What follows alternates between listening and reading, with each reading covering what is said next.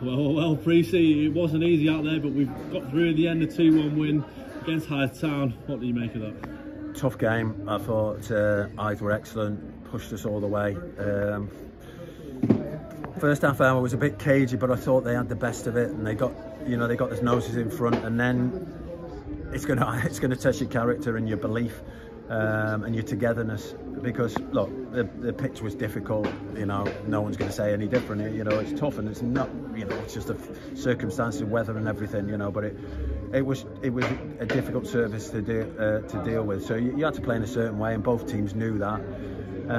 But I thought both teams did really well on a tough surface, and I think it took us a while. It took us a while to get going. Probably them scoring, probably not woke us up, because we were trying everything, but we weren't really creating or putting them under that much pressure. But I think the 10 minutes before half time was our best period in the game. We just looked like we were getting on top, and to score that goal right on half time, I think that was the pivotal moment. Gives us the belief going in at half time. Probably knocks a little bit of belief out of them, and then second half, I thought, although we were under pressure with balls in the box, I thought we just looked in open play. We just looked like we could create, and yeah, just really pleased with the reaction. And then second half, and we saw it out quite well at the end, and that's not an easy thing to do.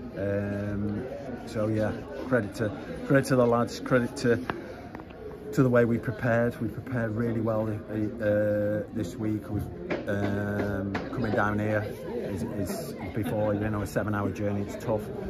To be fair, we had every excuse in the book ready. If we got beat, and I said to the lads before, there is no excuses. There will be no excuses at the end of this game if we get knocked out. The surface, the trip, whatever.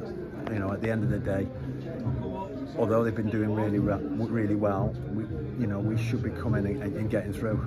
Not going to be easy, but we should be coming here and getting through. So, we've done it, and it was difficult, and we knew it'd be really tough. And Hythe have pushed us all the way. And if we had shown any slight weaknesses, we wouldn't be in the for the last 16. I think you mentioned there the pivotal moment probably was Jack getting the goal before half time, but how pleased were you with not only the reaction in the second half, but obviously Sample gets the goal, puts us in front, and then the way we managed the game against tricky conditions? It really did get tough towards the back end, but how we managed it, was that especially pleasing? Yeah, it was, because you can get a bit panicky and start booting the ball forward even more. So what we had to do is, when we got a chance, was to try and pass and move the ball and keep the ball, even if it's for 3 or 4 passes. It just gets you up the pitch, and we can put a little bit of pressure on in the final third. And that's what I was pleased with after we scored. We did that probably half a dozen times, where we made 3 or 4 passes,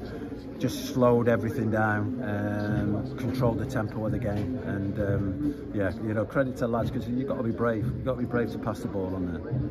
And then obviously looking forward now towards Tuesday, a big game again at home. We've got the rearranged game against Gloucester City. There'll probably be a few tired legs after playing on that surface, and again the long journey home. What's the plan for that one? Well, it's trying to recover and the best we can to be ready for that. And like you say, we'll have taken a lot out of the players' legs. They've worked extremely hard. They've had to do that because there was no let up from Hythe. But I'm pleased, one for Sampo to get the winner, and also he got the assist on the goal.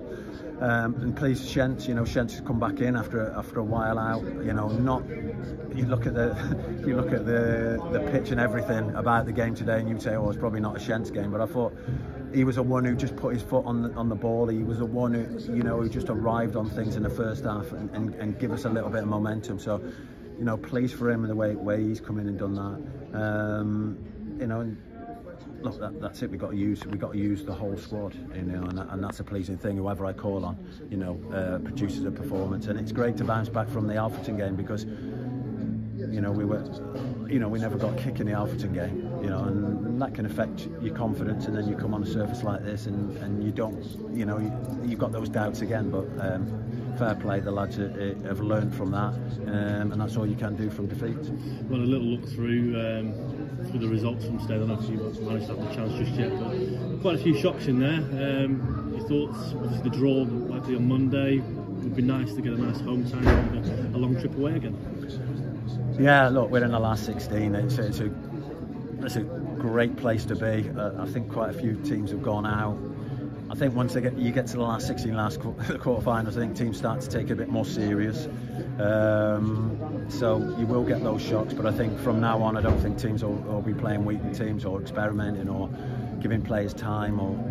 So yeah, look, we'll see. You know, we're doing great. We're in the last 16. Let's see who we get, and then we'll deal with it from there. You know, the thing we need now is to try and keep this momentum going and hopefully get the game on Tuesday and get those fans behind us. And I've got to make a mention of the fans.